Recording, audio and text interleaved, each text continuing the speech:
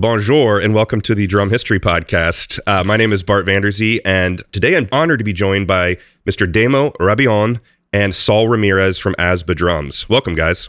Bonjour. Thank you for having us. Bonjour. Yeah, I'm sorry. That's the only French I'm going to do, and I butchered it already. So, no, it's so good.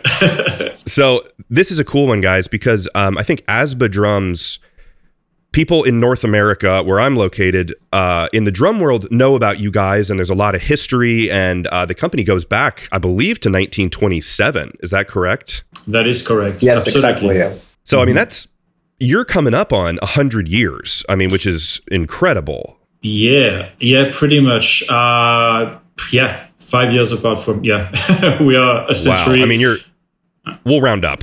Yeah, exactly. Yeah, we're really close. Let's say already 100 years. Yeah. We can do that. Yeah. So, but very interesting. And there's different generations of the company and everything. But I will say right up front, you guys are both in, Damo, as you put, the commercial department, and you guys both wear a bunch of different hats and do different things with ASBA. So we're going to hear from both of you today. But to start, Damo, why don't you jump in here and just tell us about the origins of the company and how it all started with ASBA in 1927. So it all started with Alfred and Simon Boudard, which are the owners. So they are, the initials for ASBA, ASBA. It's Alfred Simon Boudard Accessories. They started to create accessories back in the day. That was mostly for theaters, like a trumpet, mutes and all this kind of stuff. And then slowly they started to create more into percussion, percussion world like congas and bongos. Of course, there was the war in between. So, there was like a break, and they were back after World War II with making and building drums. So it really is about accessories and everything about theaters and shows back in Paris. There used to be in Limay-Brévannes. It's really near Paris, like the suburb. And yeah, it was really like kind of just a shot in the dark, because Alfred was just trying to, he was a violinist. So basically he was not a drummer. And so, yeah, it's interesting. And being a musician, he wanted to put his instruments somewhere when he was, starting the rehearsal or finishing the rehearsal. He needed like a stand, something to put, the violin. And he created the first stand for a violin. And little by little, step by step, he created more stands for, other accessories, for guitars, for pretty much everything. And friends of him, were requiring like for more of this kind of hardware, accessories. And so that was the first, that was the beginning of the ASBA history. And that's why the A of accessories in ASBA. Well, that's pretty common from my memory of doing other episodes where, like, I'm going to forget some, but I believe like Tama Drums out of Japan started with just making accessories. And I think, if I'm not mistaken, I think Meinl had something to do along those lines, where it was companies that would make other accessories for other instruments. And then it sort of just works out over the years that they end up doing drum stuff. So to begin with, though, it was no drums. It was just, were they doing drum accessories at all, or no drums? Yeah, interesting. No drums at all. Yeah, no drums at all. They really like the first like kind of drum was like, congos and bongos. Bongos and congas. Sorry, that was the first really instrument. Percussion instruments. Okay. Yeah. Mostly, yeah. So back in that time period, in like the 20s and things like that, I assume a big job for drummers would be to be performing in those like cabarets and theaters and things like that. Like here in America, it was a big deal was performing with the silent movies and adding the soundtrack. Was that going on in France? Oh, absolutely, yeah. It was, yeah. They were doing the same. It was like a parallel universe because, really like the US were always, the groundbreaking innovation back in the day. You guys were always the first to create things. But at this point, we were doing also and building, this kind of accessories for movies, for theaters, and we were in the same, I think, same momentum in a way. Yeah, that makes sense. Now, before we move even further, what were you guys, so here in the States, a lot of the factories pivoted to make other things during World War II. It's a completely different situation for you guys in World War II as opposed to here where there was no war on American soil or whatever. What was the ASBA factory producing things during the war, or was it just shut down? No, they shut down. Yeah. Okay. That makes sense, because here a lot of things would be, instead of making drums, you're now making the gauges that go on an airplane, or you're now making war-related items, which interesting subject. So, all right, so we then get through the war. What happens from there? Because I mean, then again, we're in the 40s. Music has changed. I mean, jazz is everywhere. Where do we go from there? So actually, it's what happened with ASBA after the war is that 98-48 is when they started doing drums, actually, and that's when they did the first snare it's called the snare Rabillon. That it was co-created with a teacher from the Conservatoire de Paris. That this guy was playing actually with la garde républicaine. That's how you call it in French. That was actually like how do you call it? Republican guards. The Republican guards that were playing like in snares. Sure. And it was quite groundbreaking back at the time because this snare had a parallel, how do you call that in English? A dual throw-off? Yeah, dual throw-off, yeah. And that was the beginning of the drum history with ASBA, actually. And also because jazz was coming a lot in France and more in Paris, there was more demand of this type of drums or this market. Very beautiful drums. I mean, the snare is so cool looking. Were they like making all the parts in house? Were they like creating the steel shell and all that stuff? Everything from A to Z was French, like literally. That's awesome. You don't hear about that nowadays with America or any country. You don't really hear about like car companies or something. You don't hear about anything that's made all in one place. That doesn't happen anymore, really. So not anymore. Yeah. Was it really popular right off the bat? I mean, did people love the drum and it become popular in France? Yeah, absolutely. Yeah. We had a lot of, ads, convention and stuff all around music. The bebop, the jazz was pretty much, more and more famous. And we were, European in a way, like inspired by the American for a lot of stuff. You were talking about cars, but, we were inspired by cars. Even if we created the cars, you guys took over. And, for the movie industry, the same. But for music, you guys really were the inspiration for us. So that's the funny thing. Like you inspired ASBA back in the day, and ASBA then inspired other brands, other drum brands for innovation, and new things. So that was, like really cool in a way. Yeah, it's very like it's just interesting with the drum world like that, like very mutual. Like you work on this, and they build off each other. Exactly. Yeah. Now, was ASBA being sold, let's say, in the late 40s? I'm looking at your timeline here. I should say to everyone listening, ASBADrums.com, ASBADrums.com. There is a really cool timeline that kind of breaks this all down very simply, and there's pictures. That'll be in the description. So if you're listening or watching this, you can check that out and follow along. But was ASBA being distributed in France and other European countries, or had it made any jump over to the United States at that point? Well, we had distributors in Europe, in Sweden, I believe, but in the States that was totally different. We were shipping stuff, and that was not like nowadays where you have transportation carriers, like, you know, a lot of choice. Yeah. You can ship whatever you want, and, you know, it was really different. It was kind of manual stuff, you know. It was really, but really genuine too, because people that would order ASBA from the States would really want the products, you know, would really want to be different and to have something exotic in a way. So yeah, that was a different, you know, approach of the business. And if I can add, also, it's more like in the 60s, 70s when ASBA was more present in the United States.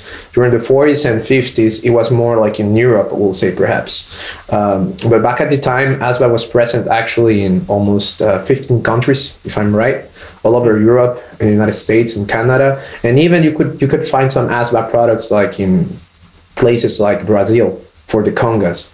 And you can still find some like vintage ASBA products even in Africa. Not long ago, we spoke with some guy that told us that he played an ASBA drum, vintage ASBA drum from the 60s in Guinea, in Africa.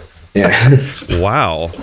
That's cool, man. I mean, it's interesting how you find certain things where it was all the distribution. It was like, that's where it went at that point in time. But like here, it's like, there's certain brands that like, it's really rare to find, like with a British brand, like Heyman drums or something. Mm-hmm.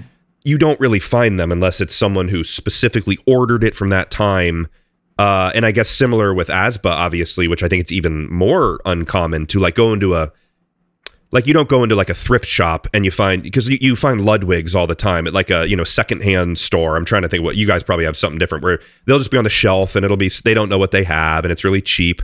Mm-hmm. That doesn't happen with ASBA drums. That just kind of, you know, someone sells their stuff. Here's an ASBA.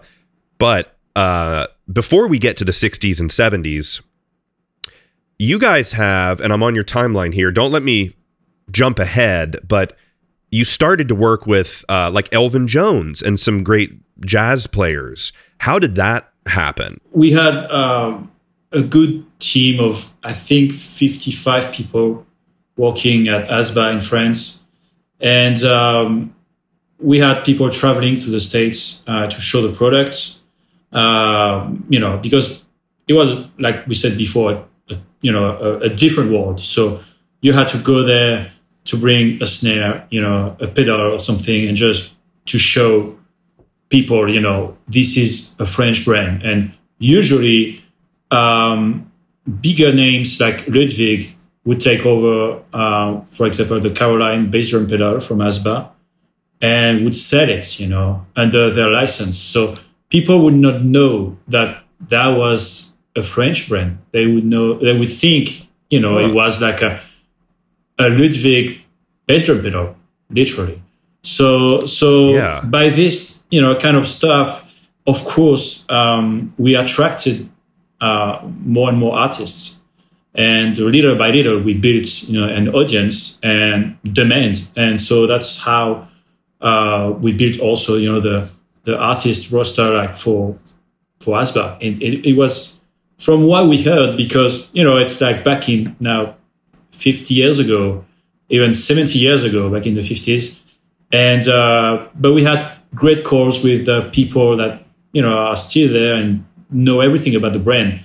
And they know more than anyone. And they have great stories. And they tell us how this happened, how I was talking about the Caroline bass drum pedal, but they explained to us how they did that, you know.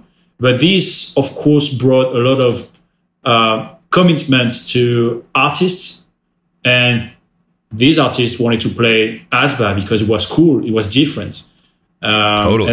And I think nowadays, drummers and the community of drummers, they're always looking for something different, innovative. And that's why we have also artists from all over the world. So, yeah. Yeah. Yeah, I mean, different. We all love different, but it's got to be good, which clearly it was. So that's interesting about the Ludwig thing, because also Ludwig would be distributing like Paiste cymbals, and that's how that would get to the States and things like that. So it's an interesting, they're huge. It's a distribution channel, which makes a lot of sense. Let me ask you real quick, Saul, when did it switch from snare drum to making drum sets? Well, actually, it was almost in the same time, because they were not doing really drums at all, or snare drums. So I think that everything started with the snare, the Revelation snare. And after that, they started doing drums too, because they knew that people were asking for drums too.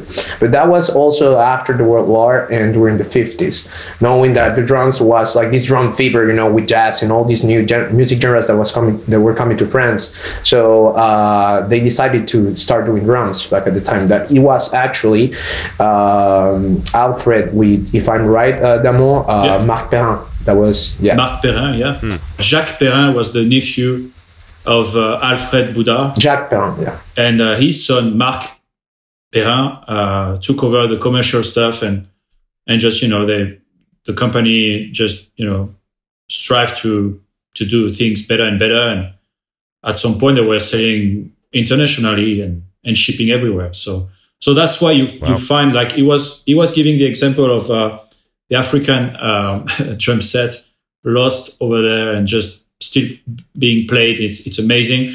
But when I was living in the States, I used to meet people, and I used to go in stores where they had, like, literally the drawer with, you know, with the ASBA signs on it, just because they used to sell, you know, the parts for the pedals or this kind of stuff, or lugs. Wow. And so there's a history there, and of course we're talking about drum history, so that's perfect. But there's a lot of stuff like that where you meet people and they know the brand, like, by heart, and it's amazing. Yeah. Was there a lot of competition in France? At the time, were there other French drum builders making drum sets? Yeah, we had Capel. Yeah, they were. Oh yeah, okay, Capel. Capel, you know them. Capel. I think we had another one, but maybe not as, you know, popular as ASBA. But I assume there were other brands, other maybe, you know, artisan, you know, that. But the bigger ones were ASBA and Capel back at the time. You had other small ones that I don't really remember the name. Sure. But the ones that were representing more like the ASBA manufacturer, ASBA drum manufacturers back at the time was more ASBA and Capel.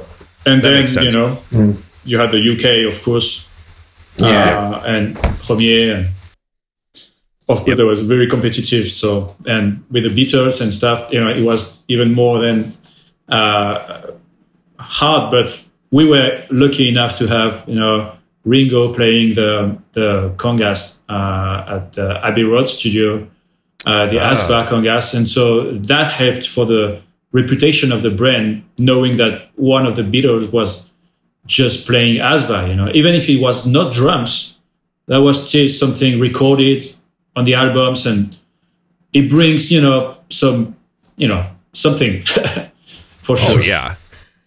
I mean, it's the Ringo effect. It is like what they touch, just.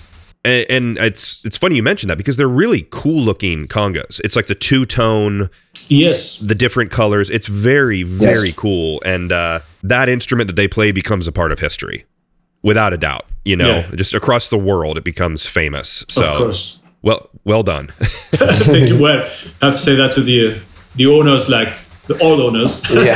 We didn't do anything for that. But no, you're right. Yeah, it was well done. Taking for sure. credit. Yeah. All right, so now it says on your timeline, in 1956, ASBA installed a foundry in its workshop to produce shells and small parts in 2 ovens. That doesn't happen today. People aren't installing foundries. No, it's impossible. No. You do that, but with, you know, subcontractors with China or, well, I mean, Asia. Taiwan. Taiwan. This doesn't happen. Unfortunately, we lost that. And then it says the dermoplastic skins are manufactured in its workshop. So you guys are making drum heads too. Yeah, everything. Yeah. Everything. A to Z, like you said. Drum heads, the hoops, the lugs, the screws, whatever you think about the part on the snare drum, we would made it. You know, everything. Which is interesting, because 1958, it says the dermoplastic skins. It's very debated, but the history of the plastic drum heads is kind of always Chick Evans, Remo Belli, who invented it. But in 58, you guys were creating plastic drum heads, so you guys figured it out pretty quick, you know, and how to produce them. That's true. It was groundbreaking, you know, because, like you said, you know, we were like in advance a little bit in a way. I don't believe all the competitors were making their own drum heads, or maybe they would ask Remo or, you know, Evans to, you know, just to stamp the, you know, the brand's name like nowadays, pretty much. Sure. And also back at the time, ASBA was pretty known because they were pretty innovative with all the things that they were doing. So it was actually one of the biggest image of the brand, the innovations that they were doing with each of the instruments. So they were ahead of their time with a lot of things. Absolutely. And it's a family brand, which I think is neat. So it still at this point remains a family brand through the 50s. And I'm assuming, did it ever get, well, we will get there, but did it ever get sold, or does it still remain a family brand today? No, it closed down in 1983. That's right. Okay. And then it was totally different. Yeah. Yeah, it's a good run, but we'll get there. So, all right, jumping ahead to the 1960s, what happened in the 60s? Because on the timeline, it's listed as the star years. And just to start off, it says the shells were converted to international measurements. So explain that a little bit. We've heard it on various episodes, but explain that a little bit for starters. Since we were making our own drum heads, we had in France, Europe, we used the metric. And so obviously our drums were also, metric. So it was kind of hard to compete also with other drum heads brands, to swap drum heads. You couldn't put a Remo drum head on an ASBA drum set because it was a different sizes. It was kind of like, 1 inch difference, like half inch. I don't know exactly, but we had to get internationally, we had to set up something for the world really. And that's why we took, the example of the American sizes and the inch, and we started from zero at some point. So that's why sometimes in the vintage world of drums, you find metric drum sets, and that's really hard to find nowadays with the original drum head. It's pretty heavy to find. Actually, something that happens pretty often, well, not pretty often, but we do have this type of questions, is that if we still do drum heads with metric dimensions, because there's still a lot of people here in France that do have like old ASBA drum sets from the 50s and 60s. And we don't do metric drum heads anymore, but it's something that we have had before.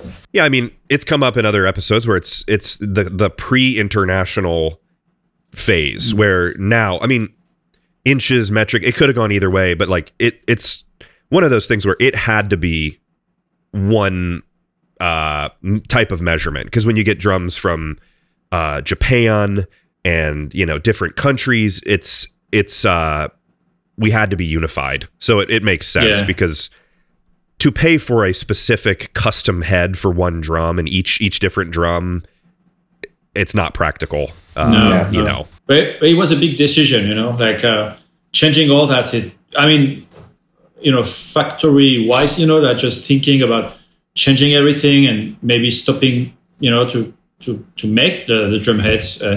It's a lot to reconsider at some point, like in terms of business and also in terms of, imagine like if today we would change, if all the drummers in the world had to change the sizes of the drum heads, that would be a mess. And that happened back in the day in France, and people, have bought a drum set would have to change either the drum set or just buy, the old drum heads, and quite tricky. Yes, but you had to do it. There has to be a point of like, of all right, this is going to be uncomfortable for a little bit, but we have to switch. And I'm sure there were people who were like, why are we switching to their sizes? They should be switching to our sizes. Exactly. Why is ASBA doing this? And then it's like, You can't please everyone. Yeah, it was a good strategic decision back at the time, because there was also the other brands that we were saying, the French brands, that they didn't adapt that much the international measurements back at the time, and they closed down actually in the 60s. I don't remember the names exactly, but ASBA was actually staying more in the market because of the innovation and also the fact that he was adapting more to the international market back at the time. Sure. Yeah. All right, so talk about, though, the drum sets and some highlights that happened in the 60s. It says you guys had a new hi-hat. You had the two-tone congas made of mahogany and lemon wood, which we talked about a little bit with Ringo. But yeah, what's going on in the 60s? So we built more and more drums, more and more series. We tried different wood textures, different, combination of wood, because back in the day, the most popular was poplar, maple, poplar maple for the 3-ply. Mm-hmm. So we followed, in a way, the trend. And Ludwig was big on that. And we kind of follow the steps, making drums that sound good with the kind of same style, but with our own way to beat the drums. So that was, again, two different worlds, but the same vision, trying to get a sound that just stands out, but also the finish, that stands out. So we tried different things, and there was more at the end of the 60s that we were trying to get even different texture, like the metal drum set, and all that. I mean, that came after. But that was one of the priorities, back in the 60s, end of 60s, 70s. It was really to stand out and to find innovating products and new sound, in a way, because, we had everything to do it and we had the chance to do whatever we wanted. So yeah. Here we go. When you make everything yourself, you can do whatever you want and exactly experiment and try very cool things. The metal ones are awesome. I mean, if you Google, I'm looking over here at my monitor. If you look at vintage ASBA drums, I mean, they look well made. Like I've unfortunately never had the pleasure of playing one because, like I said, they don't come up. I'm in Cincinnati, Ohio, and there's not ASBA drums all over the place here, but it's a beautiful drum set. Thank you. I appreciate it. We pay attention to details. It's true. Like, we really pay attention to that. And, we have specificities for each drum set. The choice of the tension rods, everything is, is thought like all the time. Like, we always question ourselves just to make sure, is this good or it is going to work? Because of course we like what we're doing, but do people like it too? That's a good question. Yeah. We want to make sure that the client, in a way, the drummer, is happy with what he got, because making a drum set is, nowadays you can buy, like whatever shell, like a Keller shell or whatever, and you can make your own drum set. You can paint it if you want in whatever colors. But the craftsmanship is here, in-house, with our secrets of, how to make the drums. And that's why usually we invite people to come over here and to show them, how we make the drums. So it's very important to notice that it's all about, the secrets in a way. Yeah. So the Caroline pedals are deceptively easy concept. You know what I mean? Where you play it, it's a spring, it pulls, but there's a lot of innovation that can happen in pedals. So tell us a little bit about the Caroline pedal, what made it special and unique, and then we can get into the Ludwig stuff a little more as well. But tell us about the Caroline pedal. Well, yeah, in the 60s, actually, the pedal was made with the collaboration of Daniel Humer. It's a jazz drummer here in France. And he was pretty close with ASBA back at the time. So he was helping a lot ASBA in the conception of new products. And the Caroline pedal back at the time was pretty innovative in comparison to other pedals with the system that he has. And it was actually one of the things that made ASBA what it is now.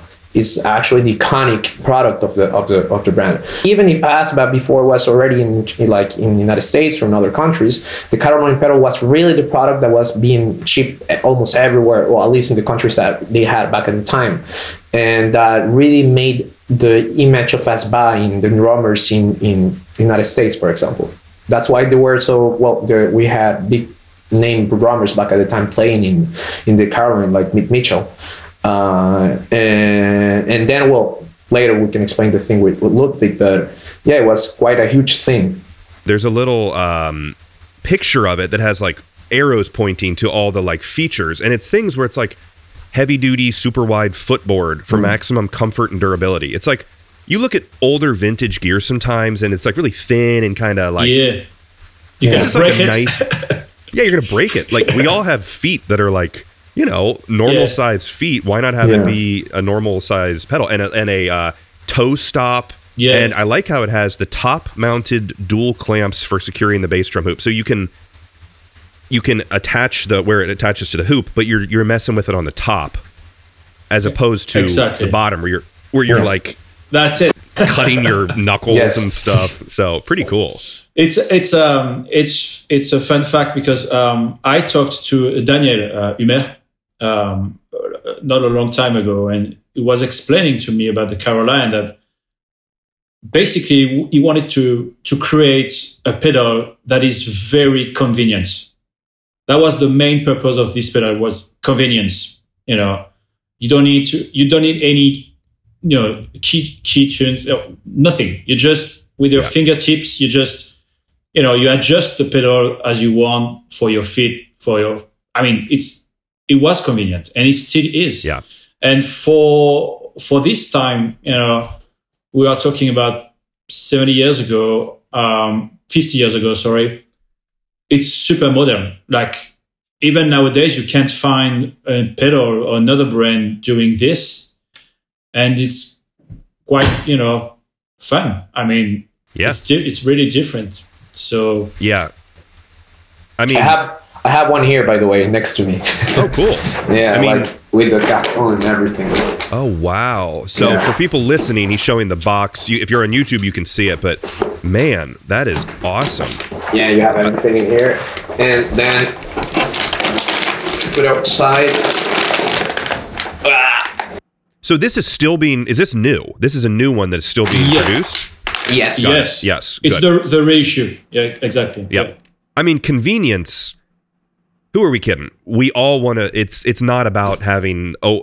It's not over engineered. It's not like there's not too much stuff. And there are great pedals. I have some where you have to use the drum key to tighten at things. But come on, it's easier to just use your fingers. Yeah. I mean, like you say, it's not rocket science. You know, they just back in the day just thought about what is more convenient. What can you do with your fingers just to adjust the pedal? So clearly, it caught on to the point where Ludwig, you know, it gained Ludwig's attention, which Ludwig's history really, in the big picture, dates back to their bass drum pedal. This episode is brought to you by Dixon Drums. I recently got a Dixon Little Roomer drum set, and it is great. I wanted a high-quality, compact kit to fit in my living room with a small footprint. The Little Roomer has been perfect for what I needed. It's an affordable kit that comes in multiple finishes and configurations. I got satin black coal lacquer with the Little Roomer hardware pack and cases, and I'm loving the strength and lightness of the stands and the quality of the pedals and the comfort of the throne. It's just awesome. Learn more at playdixon.com and find your local Dixon retailer to get your own Dixon drums.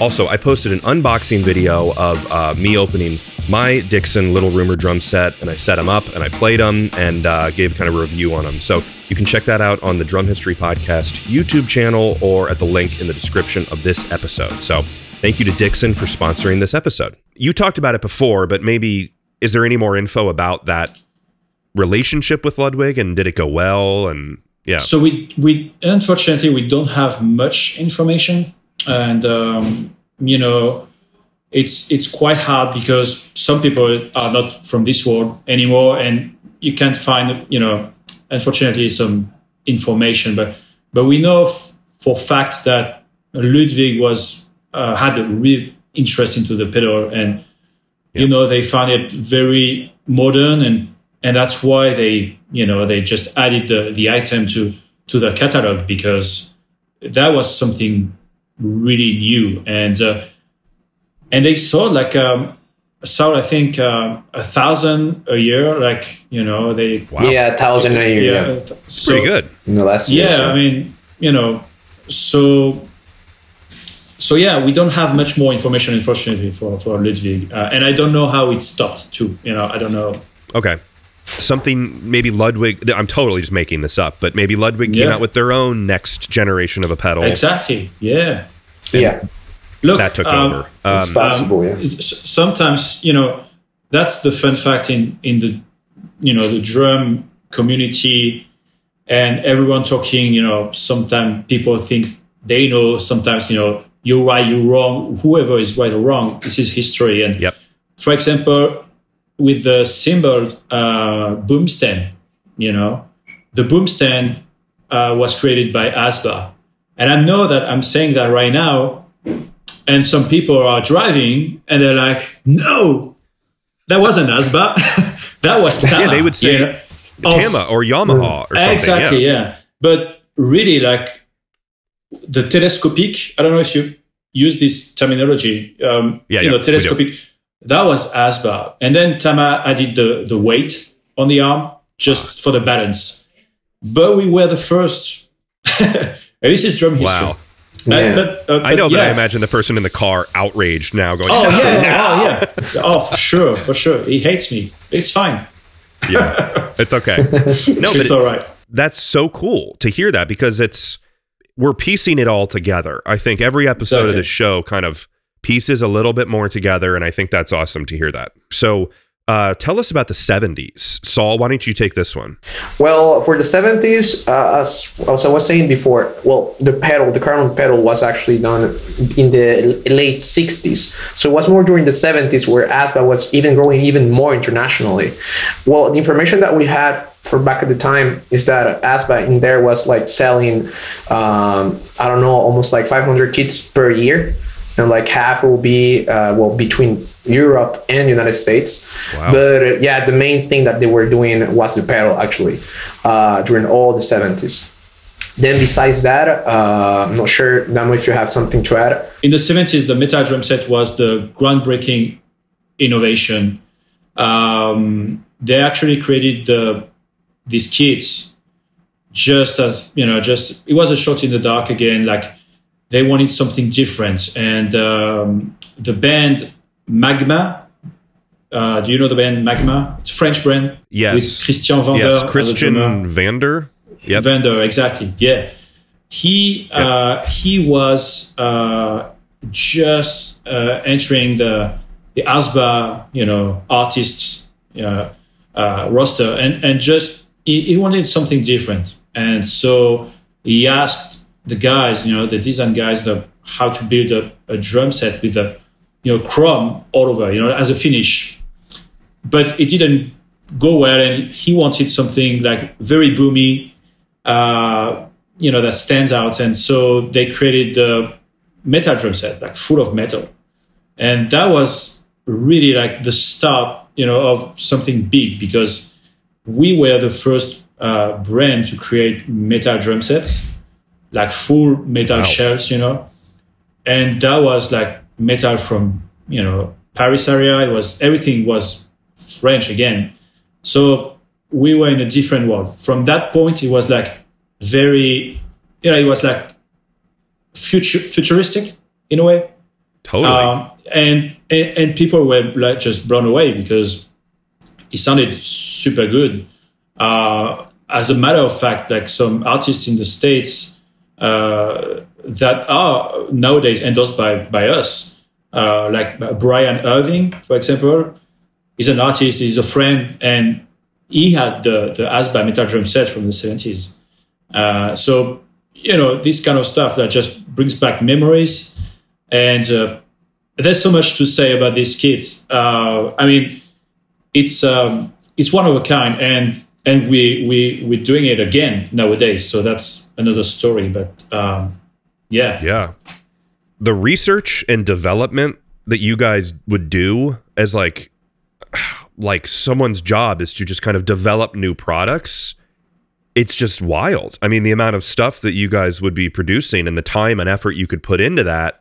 So the company was clearly successful. Oh yeah, and making enough money to support people doing this and selling the drum sets. Exactly. So, pretty amazing. Metal drum sets, man. Those are nowadays they're relatively common. And there's like Q drums with the very recently late great Jeremy Berman. Of course, yeah. It's become more popular now, obviously, but it had to be pretty mind blowing to see this back in its original days. You know, that's true. Yeah. When you think 50 years ago was there and still here nowadays, and to talk about Q, we had the chance to meet Jeremy at NAMM Show 2020, and you know, I was a big fan of the company because of the artists, first of all.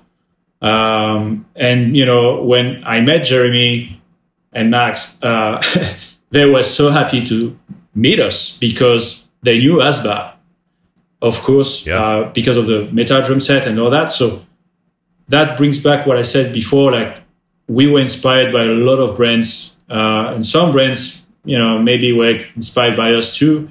And it's good to see that, you know, the main purpose of that is just to have something that sounds great and that is well made, and yeah, that is all really like it's happiness. So yeah, but we're now at a point where everything's going great. Metal drums, you guys are making everything. It's amazing, but pretty soon thereafter, in the early 80s, 83, maybe just describe what happened, because it's not uncommon. This is very common of a thing where the world changed them with drums, but what led to being kind of on top of the world with the, you know, drum manufacturing and a big, huge, successful company with a bunch of employees? What happened to lead up to closing in 1983? They had different reasons back at the time, and one of the main ones was the competition. It's when there were a lot of Asian brands coming in the market and having like cheaper drums. And ASBA back at the time wanted to still have these, how do you say it, workshop production, in the sense that they didn't want to have big mass production, or they didn't have the means to have it yet. So they didn't take the right decisions back at the time to do more, more drum sets in a bigger high scale, like Asian brands back at the time. And that's what it led to a closing. There was also other reasons before that, but mainly it was because of the competition back at the time.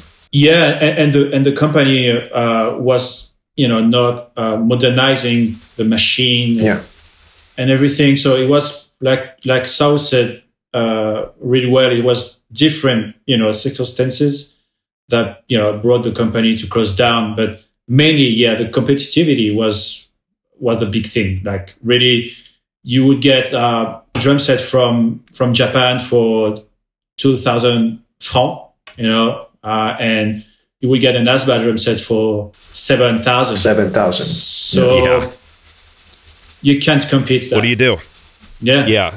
And still to this day, the world has changed, obviously. Like, exactly. There aren't really companies with a foundry installed in their, you know, warehouse, like workshop. And I get that, though, the desire to remain boutique. It's almost like ASBA could have gone the way of like Q drums or one of those where it was small and they made less kits, but you're so invested. But you've been producing drums for so long. It's almost like you can't turn it into 5 employees from however many you had, and which is very sad. But I'm sure it was a hit to like the region where the factory was located. I mean, I'm sure people lost their jobs, and that had to be a bad time.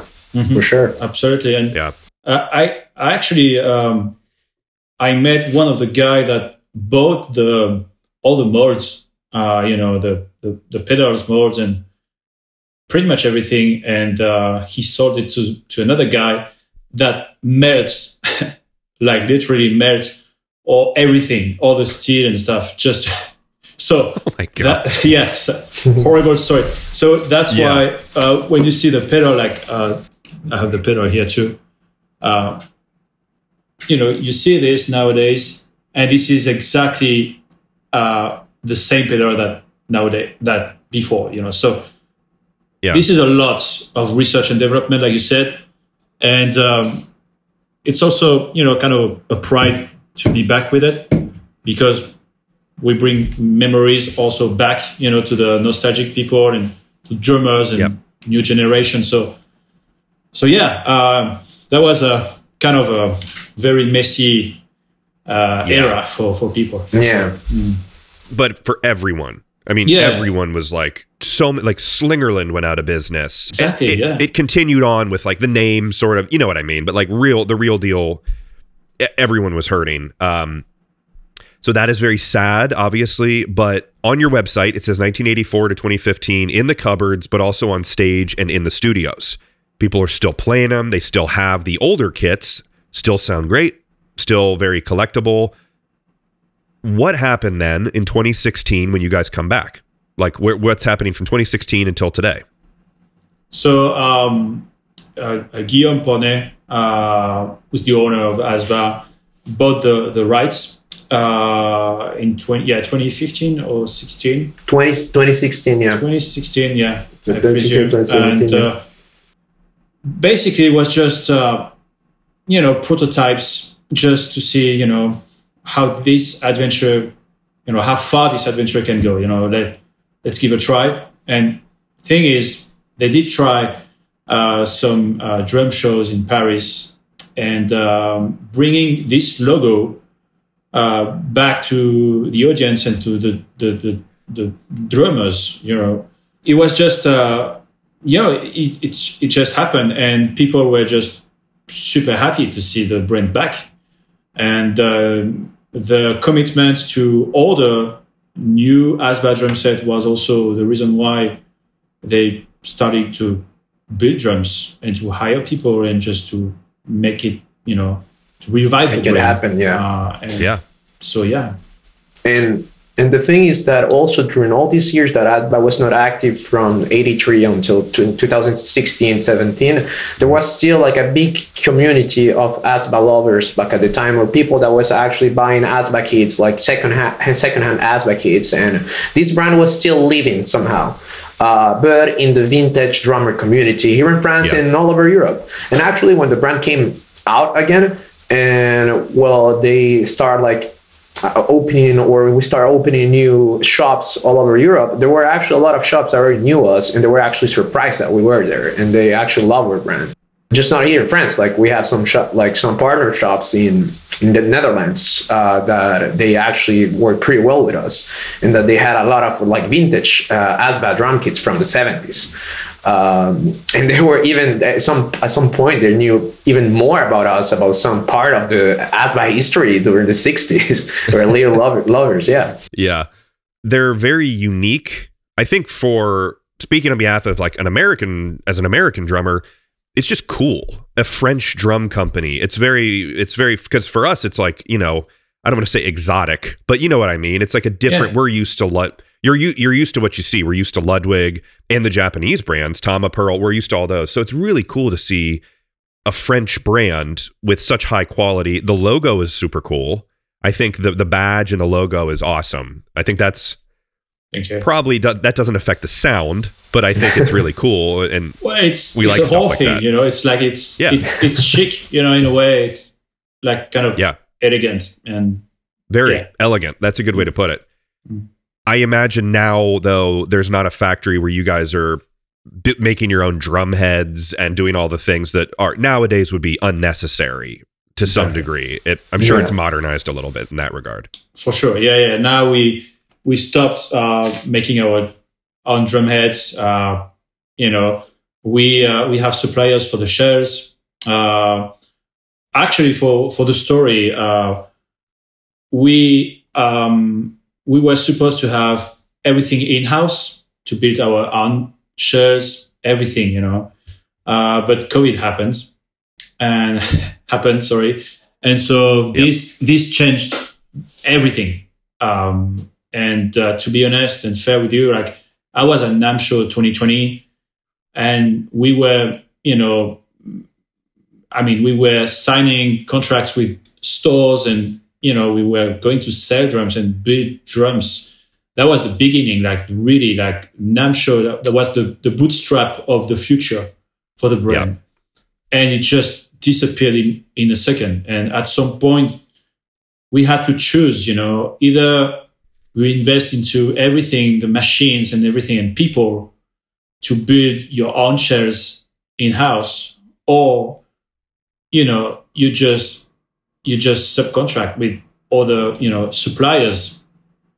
So that's what we did. But that having been said, the shares are just our specificities. It's only ASBA, and suppliers, they just make shares for us and no one else. So that's the very important thing, meaning that one day we will have everything under the same roof here in Lyon, and the shares would be, they would remain the same. So same sound, everything will be the same. So that's very important to highlight, because people usually say, it's not made in France, or, it's crap because it's not, you're lying or whatever. But, you can't, the hardware is made in Taiwan for every brand. So you, at some point, even if it's made in, whatever, UK or the States or Japan, there's always, a supplier somewhere. So no, making shells or having a distributor like Keller or something, it is your specific brand. That comes up all the time. I think people know that now, that it's your mold, it's your specific formula for your shells. And but still, in the future, go for it. Good for you guys for making your shells in house. That's the thing. We have the drum builders behind the walls there, but they don't speak English, so unfortunately, it's in front of me. But I speak for them, and they know how to build drums. They know how to make shells. They know everything about drums. So, and they can't wait for that to happen. It's a matter of timing. I would say timing instead of time, because the company is going well despite the whole world going crazy. But we're still selling, and we hope to sell even more and to educate people about the brand. So, well, you guys are great ambassadors of ASBA to reach people in America, but also people listening around the world. And I think this has been a really cool look at it, because I did not know. I've looked at your timeline on your website, but I did not know a lot of this. And there's just something very cool. And I think the fact that it's a French drum manufacturer, even French cars back in the day, something very special and unique about the manufacturing and the design, which it's all its own thing, French manufacturing. So I think it's really cool that you guys are back. So congrats to you guys and the whole team. Thank you. Thank you so much. Thank you. Either of you guys can do it, but why don't you tell people where they can find you online, social media, all that good stuff. If your personal stuff too, if you want to tell them to follow you, whatever. Now's your chance to tell us about it. Well, ASBA Drums, ASBA Drums is the main, hashtag to follow on Instagram, social networks. Facebook. We are on YouTube pretty much. I think every Saul, I think all the other stuff. We're even on TikTok. Whatever. TikToking. Well, we're not really TikToking, but we have a TikTok account for the company. It's Saul dancing to TikTok. But we have to to be to fit this world too. Unfortunately, if we could avoid all this marketing stuff on social network, we would avoid it, and we would focus on other stuff, maybe more important. But nowadays, you need to be seen. And you need to be visible, and people are just on their phone. So if you're not, making people aware of ASBA, being back or being new for the new generation, then you get everything wrong. So that's why we push toward more visibility and artists, endorsements and all that. Like John J. Robinson, for example, has his snare drum signature model, and this is something, people are not maybe aware of that, but we need to mention it somehow. Yeah, that's a great one. And you have a cool video on your YouTube channel of the DRUMEO guys opening J.R. Robinson's snare drum, which, let's rewind a little bit. And maybe before we wrap up, what happened with that partnership?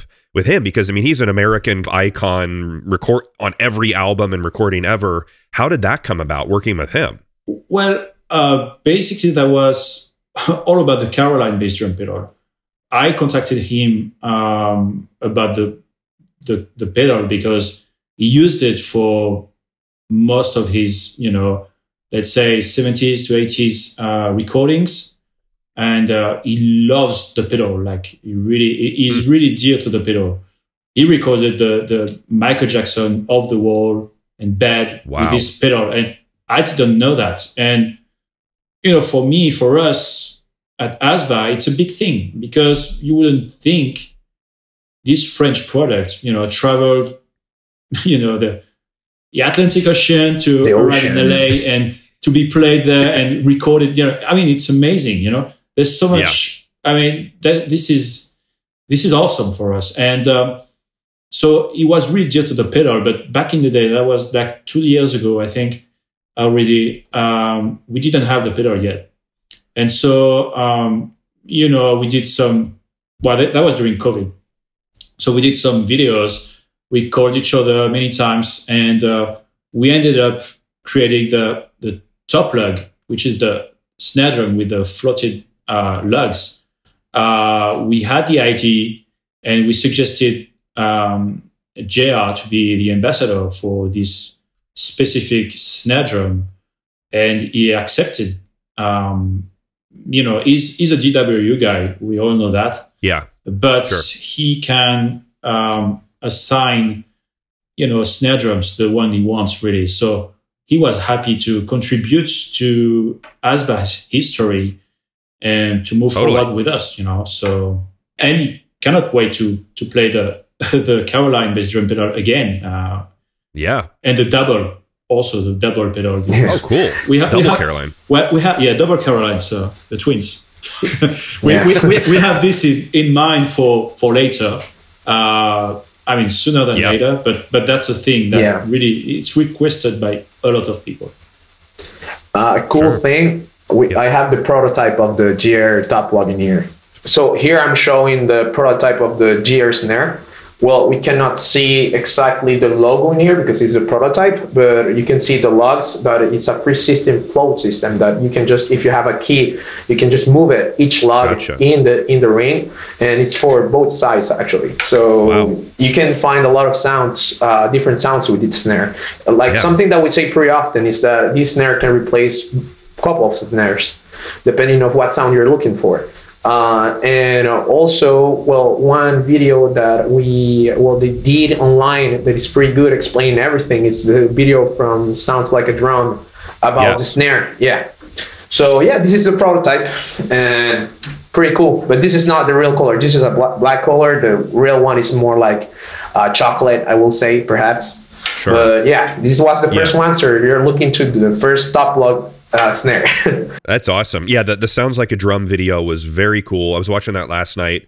Ben and Cody over there, they did a great job with it. I mean, but what you guys said about, you know, you wish you could just make drums and not worry about the marketing stuff as much, but this is our world.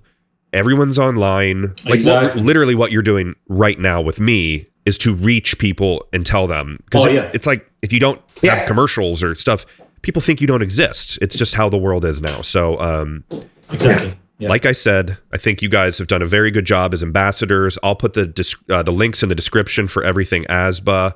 But on that note, guys, I think this was a great one, and I'm honored to have you on the podcast and to share the story with everyone else. And before I forget, I want to mention, I have had at least 2 people contact me and say, hey, you should do an episode on ASBA. Oh, really? So thank you to my friend Nate Testa, who's the official snare geek on Instagram, who, man, Nate is killing it. I mean, he has a huge following now. I remember hanging out with him, eating pizza for breakfast at the Chicago Drum Show, and like we were still trying to grow it. And Nate is killing it. So, and then also Eric McKnight, who suggested it, I believe, through my Patreon account. So thank you to Eric and Nate, who both requested ASBA episodes. Thank you. Awesome. Thank you. Yeah, totally. Well, Damo, Saul, I've had a pleasure talking to you guys, and thank you so much for being here. And hopefully we can meet someday at a drum show or something like that. Are you doing the NAMM show or Chicago Drum Show? Or? I'll be at Chicago. I've never been to NAMM. NAMM is like the other side of the country for me, and it's like it's too far. Yeah, it's just so expensive, and I'm like, I go and I walk around for 3 days and leave, and I'm like, all right, well, now I'm sick. I feel too much noise. For sure. Yeah. So, absolutely. Well, thank you guys for being here. Thank you. Likewise. Thank you for inviting us. And consideration. We really appreciate that.